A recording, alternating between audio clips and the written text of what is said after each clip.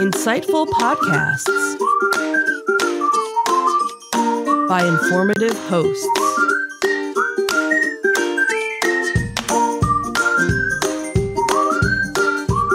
Insights into Things, a podcast network.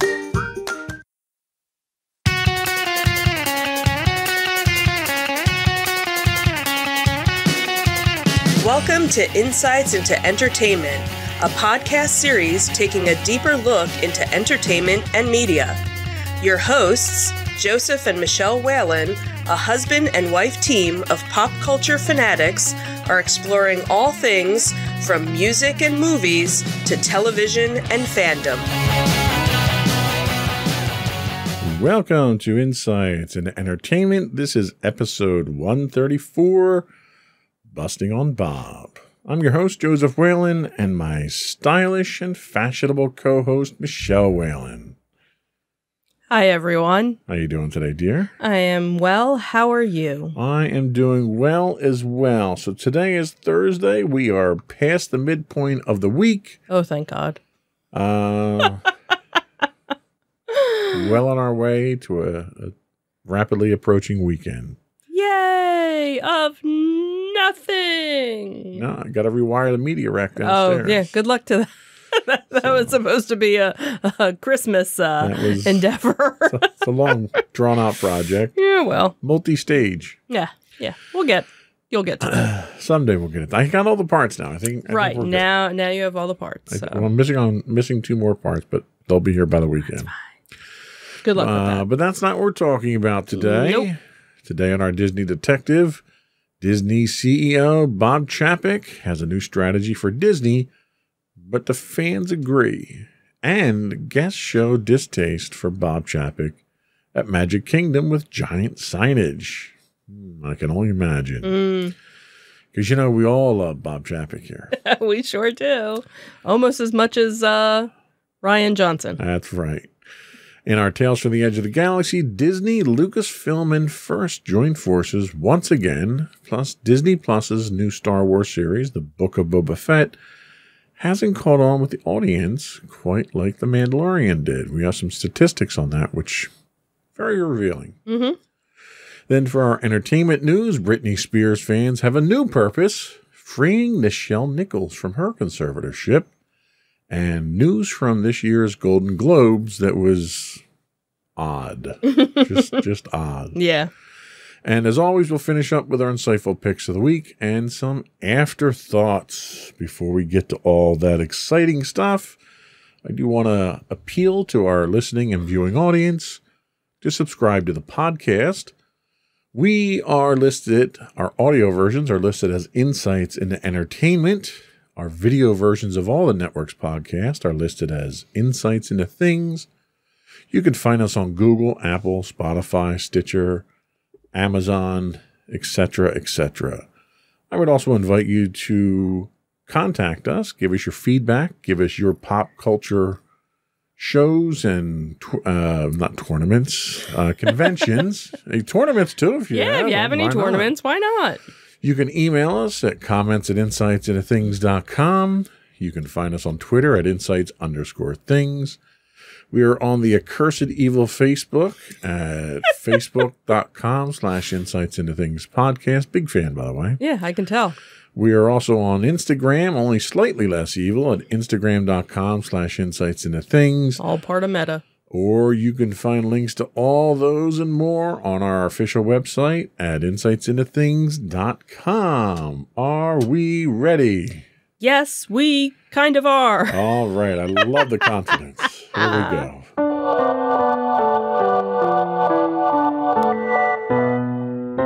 Go for Disney Detective. So it seems that Walt Disney Company CEO Bob Chapek sent out a memo to Disney staff members on Monday that outlined 3 new strategic pillars for the company, according to The Hollywood Reporter. And the 3 pillars that he outlined were storytelling excellence, innovation, and relentless attention to the audience.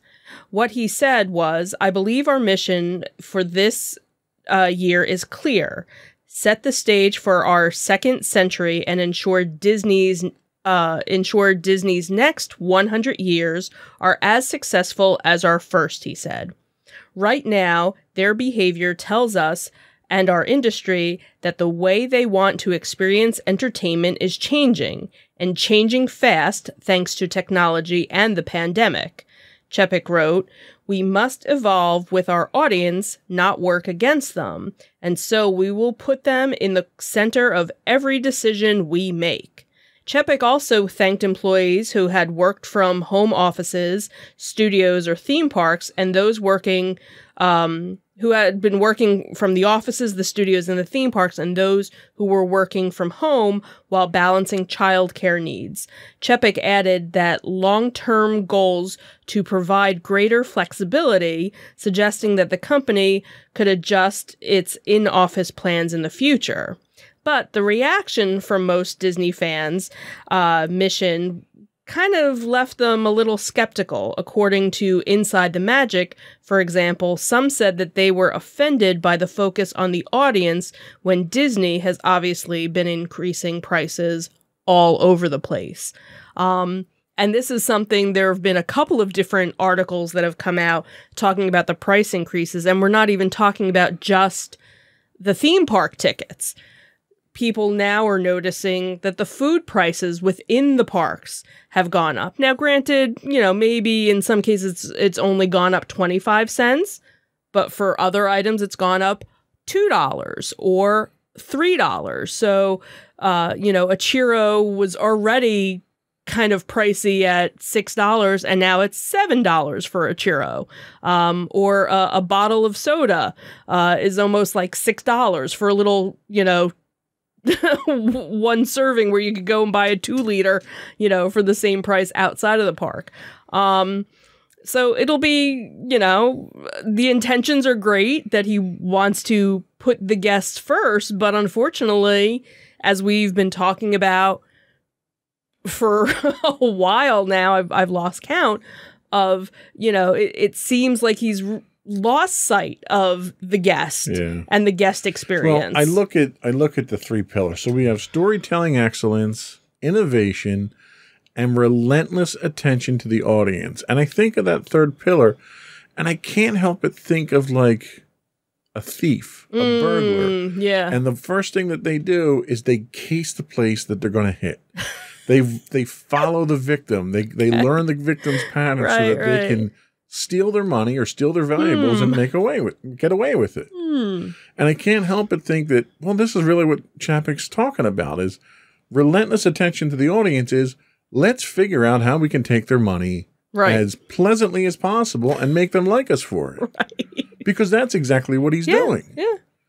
So, and I can't help but look at the, picture that they put up on the website here and think, wow, he looks remarkably like Kingpin.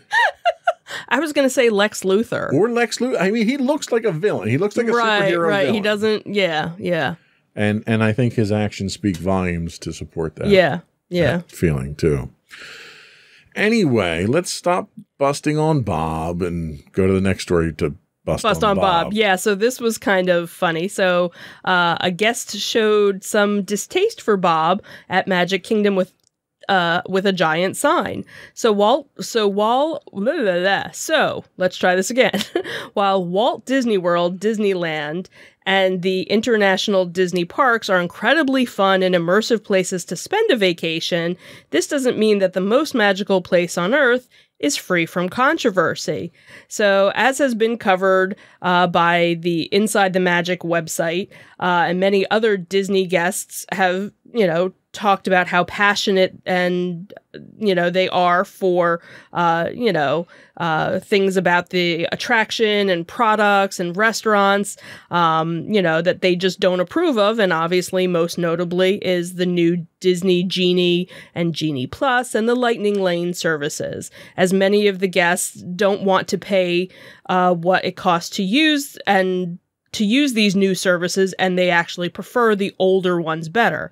So one of the most controversial things happening within Disney's company right now is obviously, Bob Chapek. He took the role of Chief Executive Officer in February of 2020, right before the entire world shut down due to COVID, and obviously many guests just don't approve of him, as they see him as a profit-driven, penny-pinching corporate guy rather than an imaginative and exciting visionary.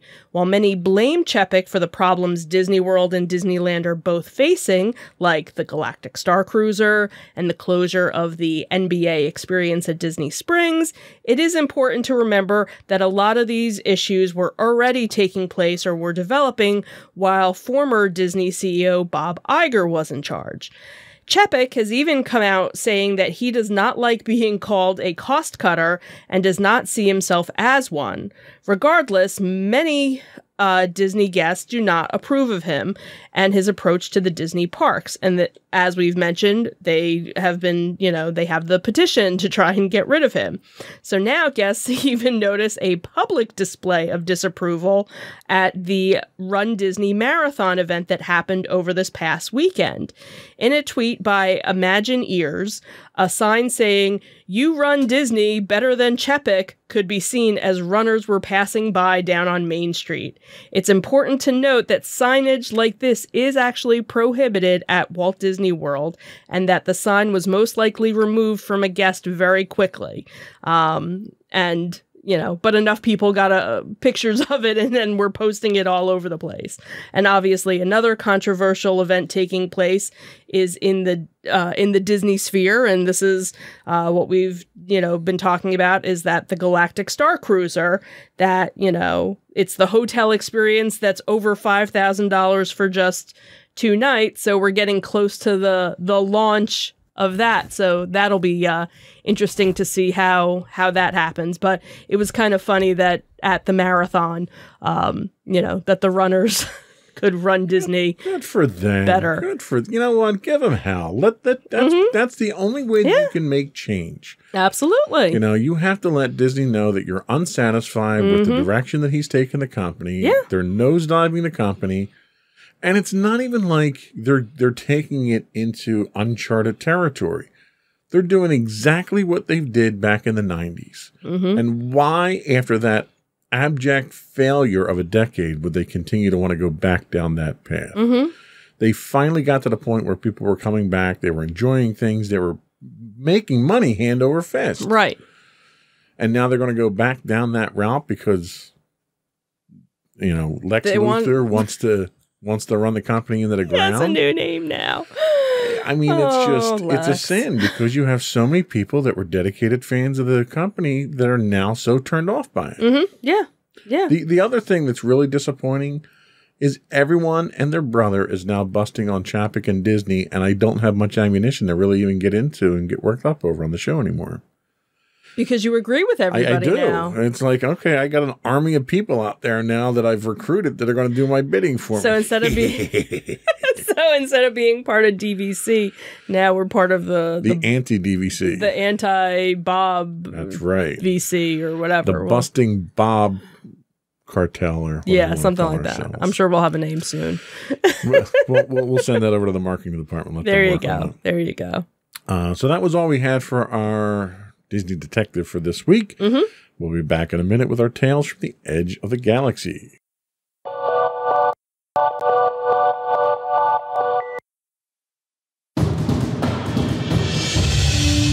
For over 7 years, the Second Sith Empire has been the premier community guild in the online game Star Wars: The Old Republic.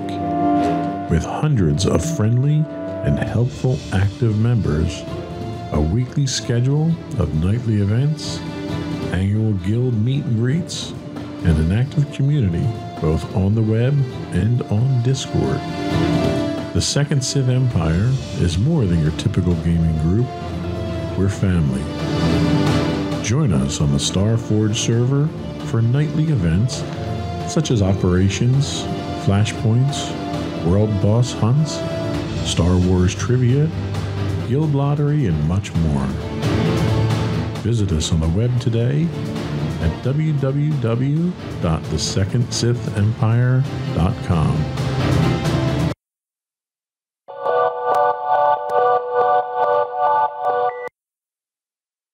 And yeah, let me push the button. I didn't push the button because I didn't flip the screen. Oh my goodness. I was too busy patting myself on my back for my script writing to do my job. Sorry. Anyway, this week in our Tales from the Edge of the Galaxy, as soon as I find my mouse cursor here, I got 6 screens here, so I lose it frequently. Anyway, Tales from the Edge of the Galaxy. Disney, Lucasfilm, and First joined forces once again. This comes from StarWars.com. For over 3 decades, First has been building a movement to introduce millions of young people to STEM, science, technology, engineering, and math, preparing them for the future, developing confidence, and inspiring them to be the leaders of tomorrow. And for more than 20 of those years, Disney has been a proud sponsor of First, further providing today's youth with inspiration, access, and opportunity through STEM. This year, Disney and First will continue to bring more hands-on learning opportunities and mentorship to youth, empowering them to not only think big, but to develop the skills needed to become the next generation of heroes and innovators, and lifting them up as forces for good. Now, Disney, Lucasfilm, and First... Are you okay there? Yeah, I'm fine. Okay, you gave me a weird look. No, go. Okay. Now, Disney, Lucasfilm, and First are proud to announce Build the Future, powered by Star Wars Force for Change. Build the Future will give First teams around the world an opportunity to amplify their unique stories as thinkers, innovators, and forces for good, and to demonstrate the use of their STEM skills, gracious professionalism, and global citizenship while off the field. Most impactful stories will be featured in an upcoming First multimedia campaign together with Disney and Lucasfilm. We're thrilled to be shining a spotlight on First students and their stories through Build the Future, said Linwin Brennan, Executive Vice President and General Manager at Lucasfilm.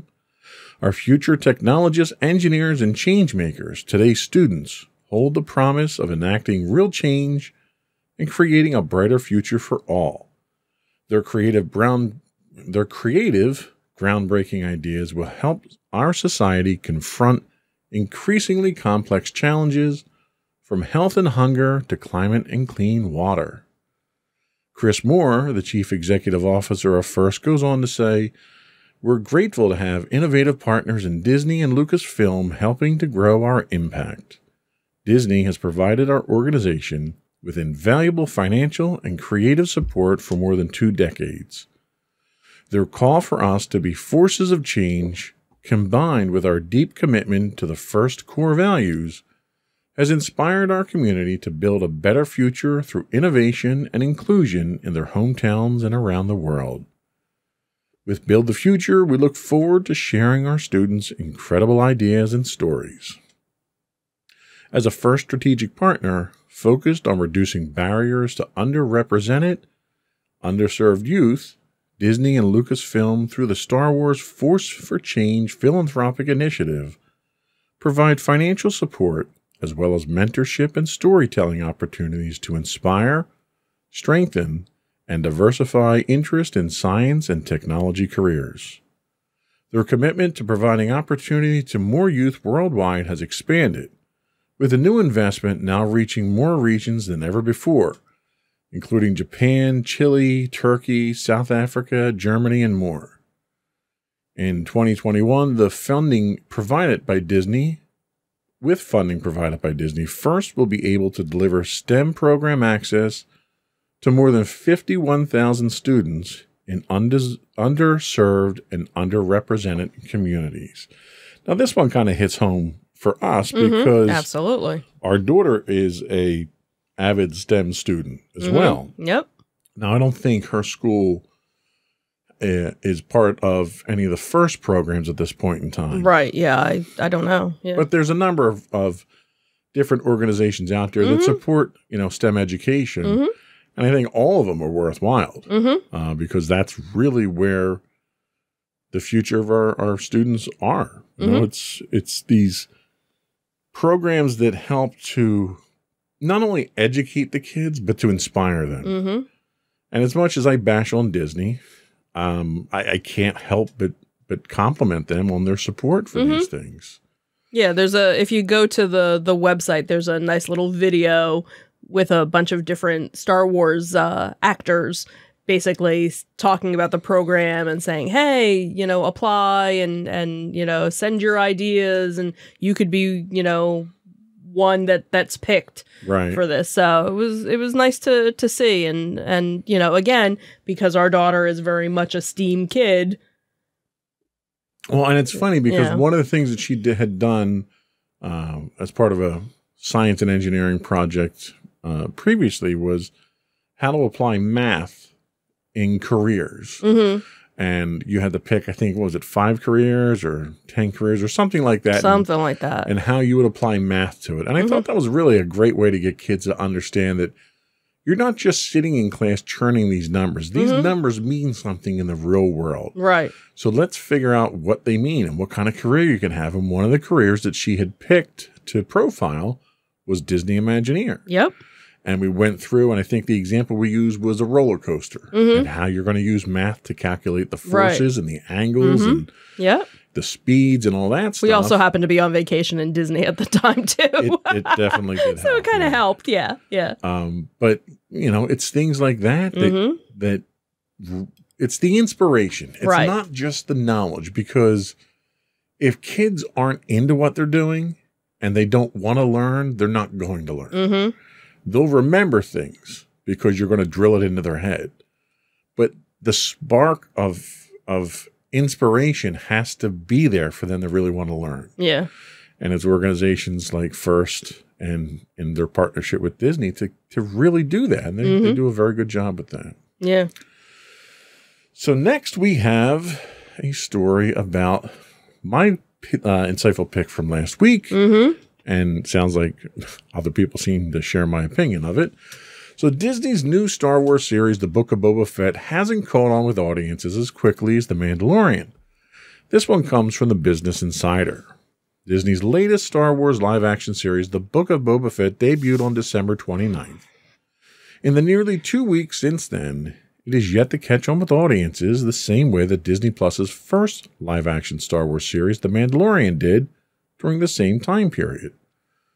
Parrot Analytics provided audience demand data for both series, showing that while they had similar pre-release demand, The Mandalorian significantly increased in popularity following its debut compared to The Book of Boba Fett. Now, audience demand accounts for the engagement with and interest in or overall popularity of a TV series. During their first 11 days of availability, demand for Mandalorian was 75.5% higher than The Book of Boba Fett in the U.S., according to Parrot Analytics. Globally, the demand for the former was 101% higher than the latter.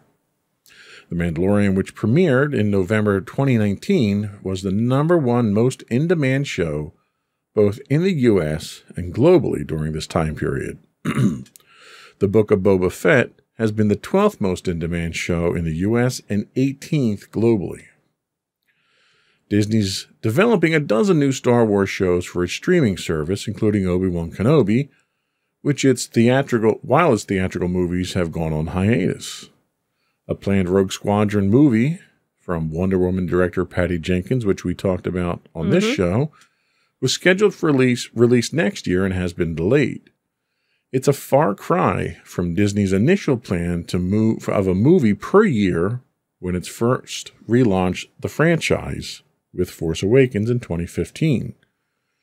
It's safe to say that the future of Star Wars is TV, and the definition of success for the franchise in its new streaming age could evolve. The Book of Boba Fett has enjoyed rapid success. The Book of Boba Fett hasn't enjoyed rapid success in the way The Mandalorian did, but demand for it is still in the top 0.2% of all shows, according to Parrot Analytics. And to think, I actually did a read-through of this earlier, too. You'd think I would have gotten this. Yeah. Anyway, tough day. The Mandalorian was helped by the Baby Yoda character, which grew into a viral sensation, of which we partook. The Book of Boba Fett stars a fan-favorite character from the original Star Wars film trilogy, but that might not be appealing to newer casual fans of the franchise who subscribe to Disney+. The Mandalorian also had the benefit of being a launch title for Disney+, and was its only blockbuster original series for more than a year. Reviews for the Book of Boba Fett have been solid. The show's first episode received 83% critic score on Rotten Tomatoes, and its second has a 100% score. The third episode actually debuts today. The Mandalorian has an average 93% critic score for its first 2 seasons, which is exceptionally high for a television show. On a macro level, it's not storytelling. It's not telling the most compelling story. But the show is packed with enough charming little details and moments that it's enjoyable to watch, the AV Club's review of the Book of Boba Fett said. And I think these numbers and that review kind of support my thoughts from last week. Mm-hmm. It's a show about a character that was endeared to a lot of people from the original series. Mm-hmm. But the character had a very conclusive ending to his story. Right. And has been resurrected. And I think a lot of people were confused about why he was resurrected. Mm-hmm. I think part of the problem with the first 2 series is it's not telling a compelling story. Right. The first 2 episodes give you so much. I mean, it's 70% flashbacks. Right. And they're flashbacks that could have been told as part of The Mandalorian when he shows up in The Mandalorian. Part of the problem I think they ran into is they did so much foreshadowing in The Mandalorian because they introduced Boba Fett in the first season when you see him walking up the Fennec Shan. Right. But you don't know that it's him, but you know it's him. So they kind of hyped and hyped and hyped and hyped. Right. And then in the last episode of The Mandalorian, you get a cutscene with him taking over Jabba's empire. And even for a diehard fan like me, it left me scratching my head. Right. Like, you're a bounty hunter. Why do you want to be a crime lord? You don't have an organization. You have one assassin friend of yours. You don't know how to manage. Like being a crime lord is not, it's a, I don't want to.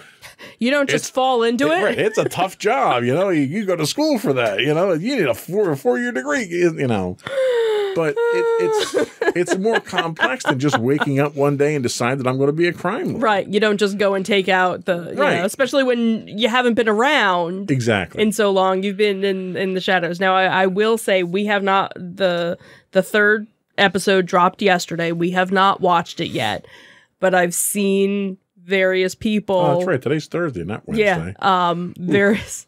Various people with the hashtag not my Boba Fett. Yeah. So a lot more people, I think, after this week's episode are like... I had a couple people in my Star Wars guild watch it and kind of not give spoilers away, but basically say it was the worst one yet. Okay. So... And I think... basically like you said and what they were talking about, I think with The Mandalorian, the biggest thing with that was we didn't know who anybody was. Right. Everybody was a surprise. And then the end of the first episode, freaking Baby Yoda. Yep. And and they admitted that they didn't want to release toys beforehand. They wanted to wait, and and that was so smart of them. And I think the problem with Book of Boba Fett is everybody knows everybody.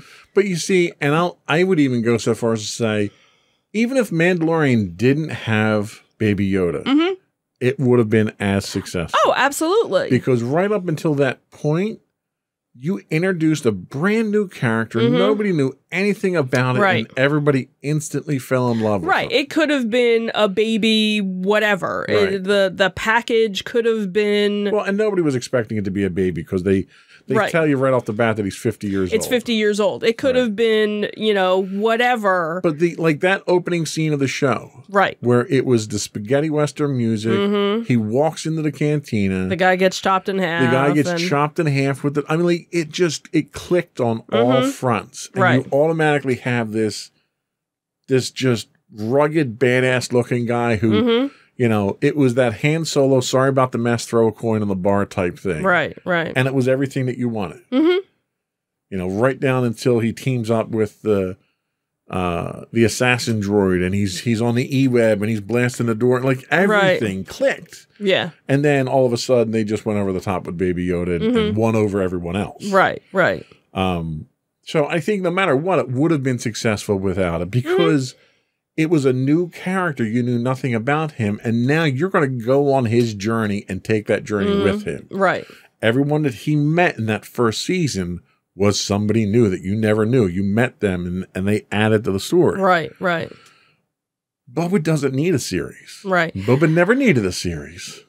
And the only thing I can think of is with all the flashbacks and whatever, that's going to lead up to why he decided to be a crime boss. I don't know. It just...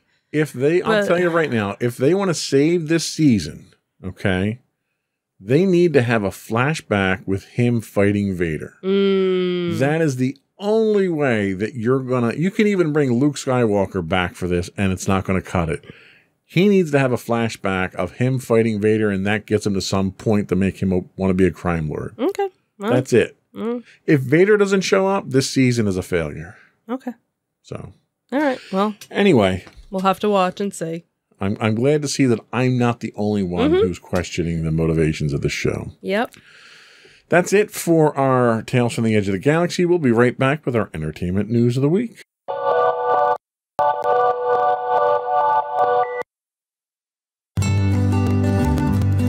Insights into Teens, a podcast series exploring the issues and challenges of today's youth. Talking to real teens about real teen problems. Explore issues from braces to puberty, social anxiety to financial responsibility. Each week, we talk about the topics concerning today's youth. We look at how the issues affect teens, how to cope with these issues, and how parents, friends, and loved ones can help teens handle these challenges. Check out our video episodes on youtube.com/insightsintothings. Catch our audio versions on podcast.insightsintoteens.com or on the web at insightsintothings.com.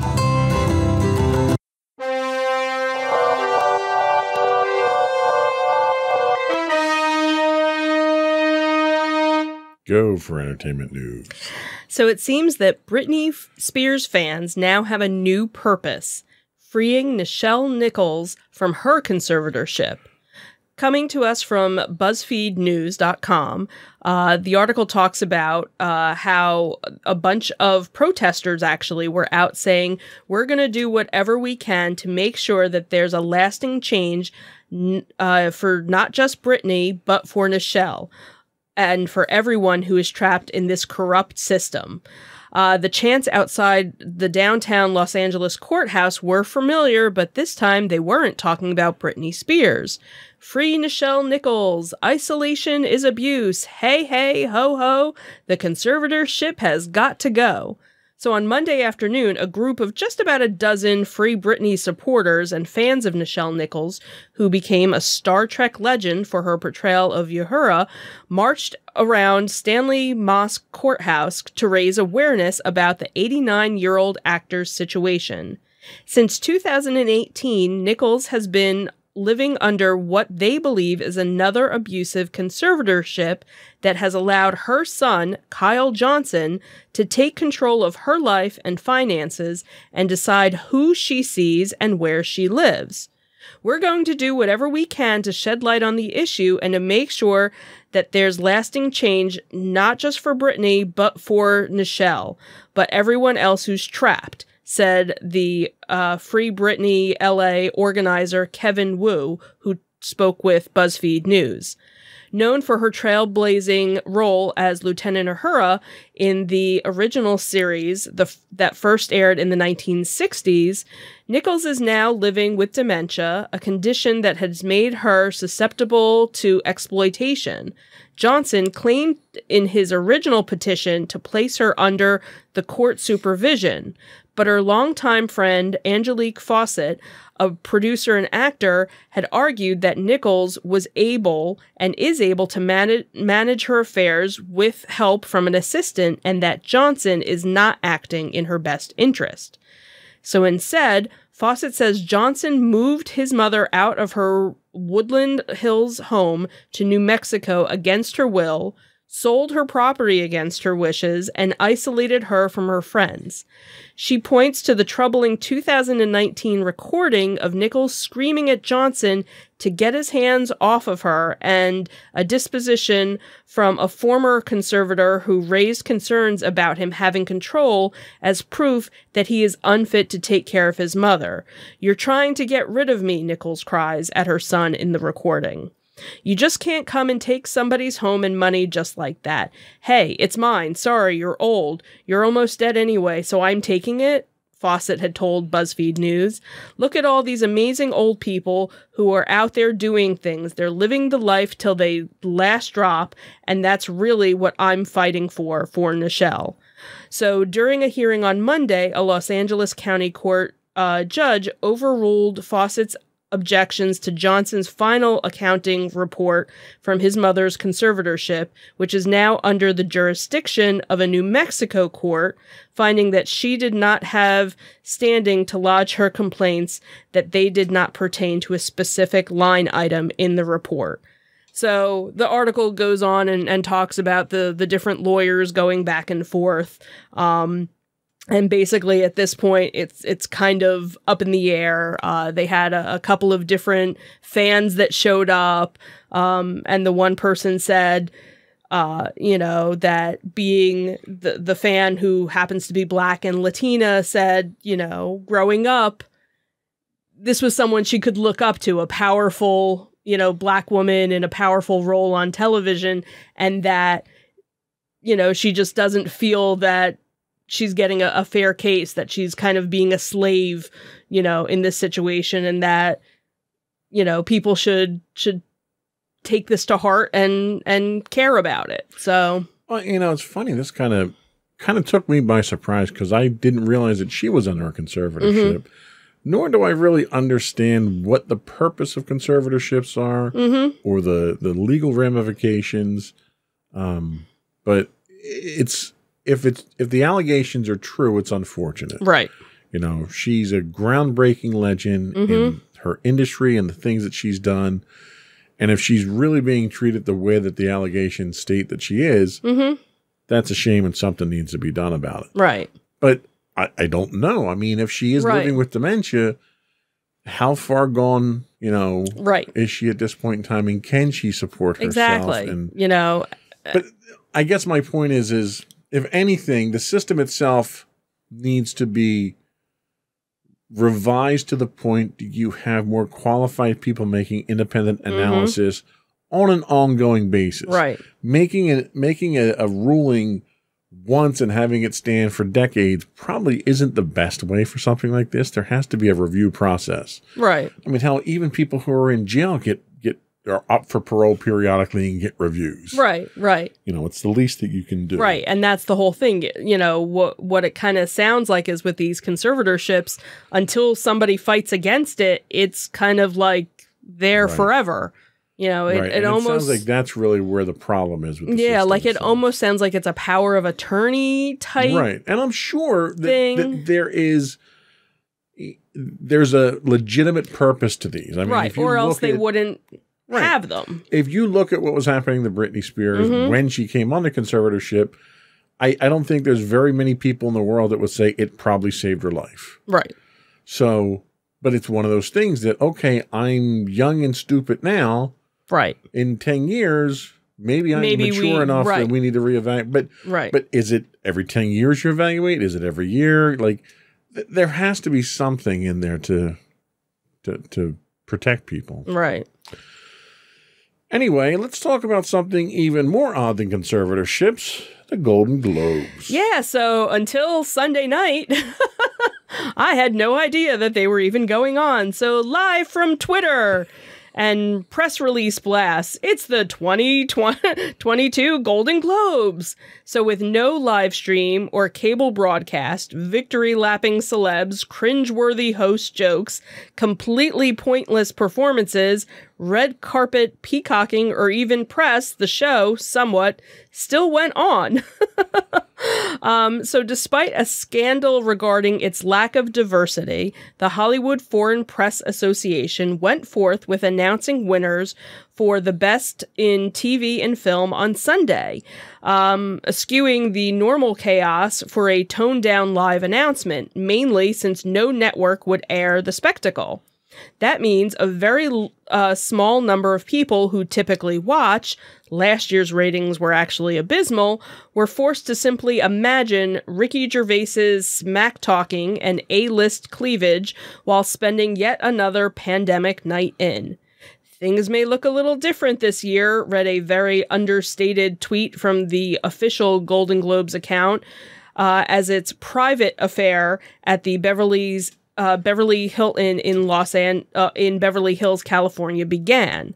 So the film, The Power of the Dog and West Side Story scored top honors for the night, winning Best Motion Picture in Drama and Musical or Comedy. Nicole Kidman won for Being the Ricardos. Will Smith won for King Richard for Best Actor and Best Actress. And this was Smith's first Golden Globe win, despite being nominated 6 times. In the drama category, Rachel Zegler won for West Side Story, and Andrew Garfield for Tick, Tick, Boom in a musical or comedy categories. As for television, Hacks and its star Jean Smart were victorious with Best Television Series, Musical or Comedy, and Best Actress, which marks her first Globe win, and Jason Sudeikis won for Ted Lasso for Best Actor. In the drama category for television, Secession won Best Television Series, and its star Jeremy Strong scored the win for acting. And Pose actress Michaelina J. Rodriguez made history as the first trans actress ever to win a Golden Globe, and it also marked her first win. Wow, that's very interesting. It's amazing how normally when the Golden Globes are on, it's like a 3-hour show, and it took me less than 5 minutes to go through all of that. So really, they could have just tweeted, every minute. And I'll be I know perfectly honest you don't with care. You. I don't. I know. I couldn't muster enough care to even go through and read that before the show. Good thing you didn't have to. I kind of feel the same thing about all award shows. I know. These actors, I think they're pretty well compensated. Mm-hmm. They probably don't need any more glad handing or people patting them on the back at this point. And that's what it kind of makes you wonder now during all of this. What's the point of it? It's basically to make really rich people feel better about themselves. And I'm sorry, but there's there's paint drying that needs to be watched that deserves more attention than these shows. Sure. And we have grass that grows that deserves to be watched more than these shows do. So. Sure. And, it's probably, toxic for me to say something like that on an entertainment podcast. Right. I'll be happy to watch the movies and review the movies. Mm-hmm. I just can't get into award shows. I really can't. Well, and I think part of the award season is for those that, I didn't see that, but it got, it won for the award. Maybe it's something worthwhile to So all I need is say. a list. Right. You can have your award show, have your dinner, do all that stuff. And that's what they did. Don't preempt my TV shows in order to do it. And they didn't this time. And that's what's perfect. Right. So I'm perfectly happy with this format. Right. So this was your perfect way of doing it. Yep. This is ideal. Okay. Keep it on Twitter or some other social network that I don't worry about, and that's perfect for me. Sure. And that's all we had for our entertainment news. I busted on the Golden Globes more than I busted on Disney today. That's pretty bad. Well, because you agreed with all the busting of Disney. So that's true. Yeah. Anyway, we'll be right back with our insightful picks of the week.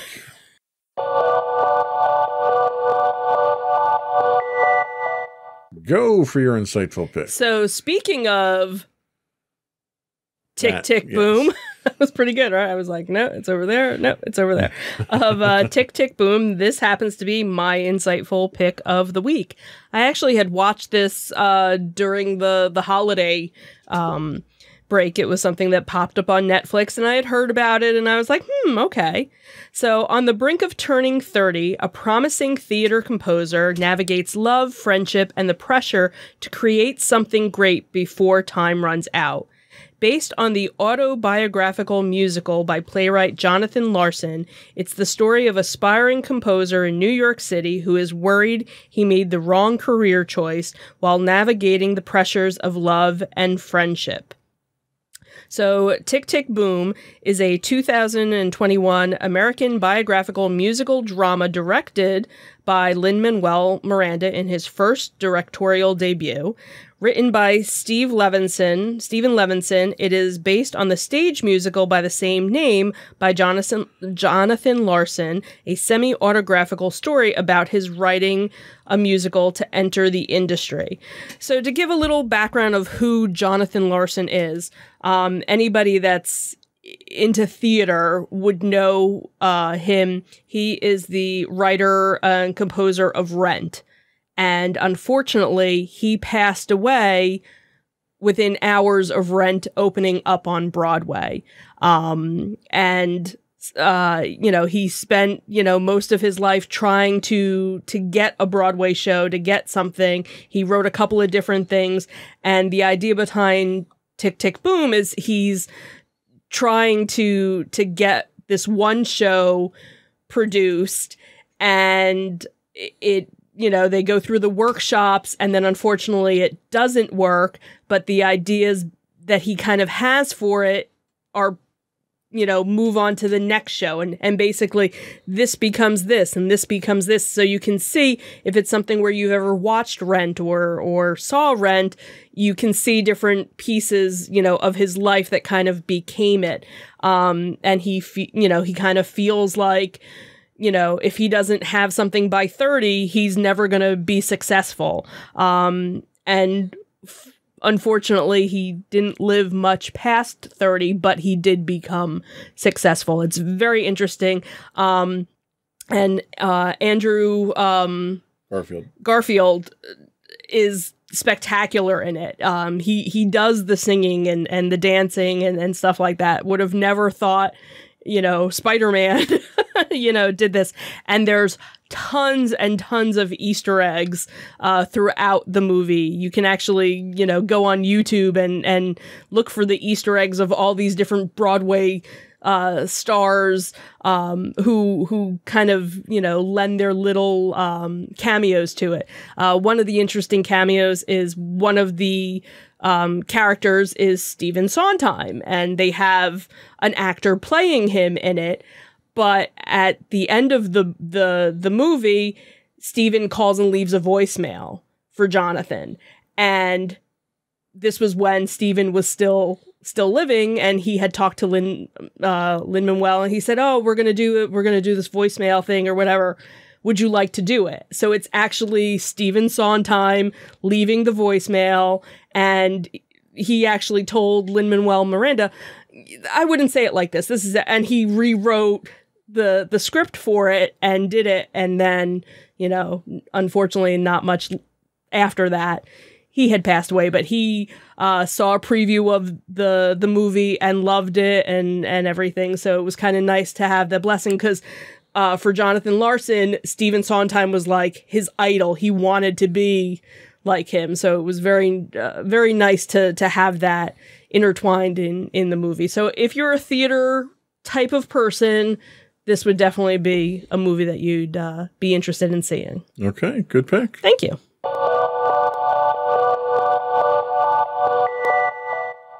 So my pick this week, full disclosure, is one that I'm not finished with yet. I'm about 86% through, according to my Kindle. And that's Leviathan Falls, the 9th and final novel in the Expanse series by James S.A. Corey. The biggest science fiction series of the decade comes to an incredible conclusion in the 9th and final novel in this Hugo Award-winning Expanse series with Leviathan Falls. The Laconian Empire has fallen, setting the 1300 solar systems free from the rule of Winston Duarte. But the ancient enemy that killed the Gate Builders is awake, and the war against our universe has begun again. In the dead system of Adro, Elvia Kuye leads a desperate scientific mission to understand what the Gate Builders were and what destroyed them, even if it means compromising herself and her half-alien children who bear the weight of her investigation. Through the wide-flung systems of humanity, Colonel Eliana Tanaka hunts for Duarte's missing daughter and the Shattered Emperor himself. And on the Rocinante, James Holden and his crew struggle to build a future for humanity out of the shards and ruins of all that has come before. As nearly unimaginable forces prepare to annihilate all human life, Holden and a group of unlikely allies discover a last desperate chance to unite all of humanity with the promise of a vast galactic civilization free from wars, factions, lies, and secrets if they win. But the price of victory may be worse than the cost of defeat. So, the books, if you're a fan of, because we profiled the Expanse television series on here as well. So if you're a fan of that, but haven't read the books, you're going to find there's deep similarities between the novels and the books, but they diverge at certain points. The current season of Expanse gets you up to about book 5, I want to say. 4 or 5, somewhere in there. This is book 9 in the series. This is after a large time gap, and it builds on the foundation of everything that came before it, and they do a very good job. I can't put this book down. Every chance I get, I'm picking it up to finish this book because it's such a well-written novel. And the heartbreaking thing is it's the last one in the series. It's been such a great series. I've read all the other novels, and it's just probably one of the best written science fiction novel series I've seen in a very long time. And you know, looking on the screen here, even George R.R. Martin writes, "Interplanetary adventure the way it ought to be written," and nothing can really summarize it better than that. Mm-hmm. The character development, the storytelling, the reinforcement of foundational things that happened back in book 1, and you don't have to go back and reread the books because they have these reoccurring themes, and it's such a well-supported book series on its own, that it's definitely worth a read. And so far, it's a fitting finale to the 9-book series.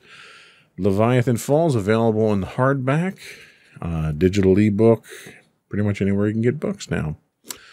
And that's it for my pick. Mm-hmm. We'll be right back with stuff, but not the same stuff that we always do.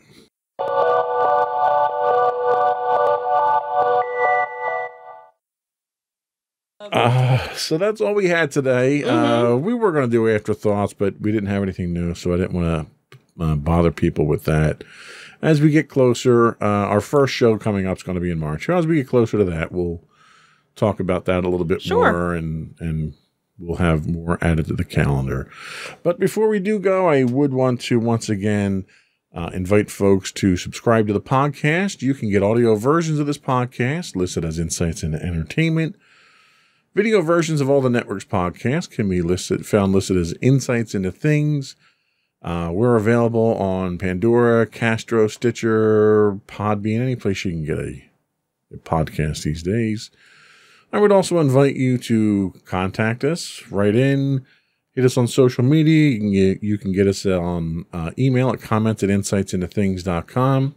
On Twitter at twitter.com/insights_things. We do stream on Twitch 5 days a week at twitch.tv/insightsintothings. If you are an Amazon Prime subscriber, you do get a free monthly Twitch Prime subscription. We'd appreciate it if you threw that our way. You can find us on Facebook at facebook.com/insightsintothingspodcast. You can find audio versions of this podcast on the web at podcast.insightsintoentertainment.com. You can find us on Instagram at instagram.com/insightsintothings. Video versions of the podcast can be found at podcast.insightsintothings.com. And for links to all of our various places where you can find us, and even some information about each one of the hosts, you can go to our official website on www.insightsintothings.com. And that's it. Another one in the books. Have a good week, everyone. Bye. Bye.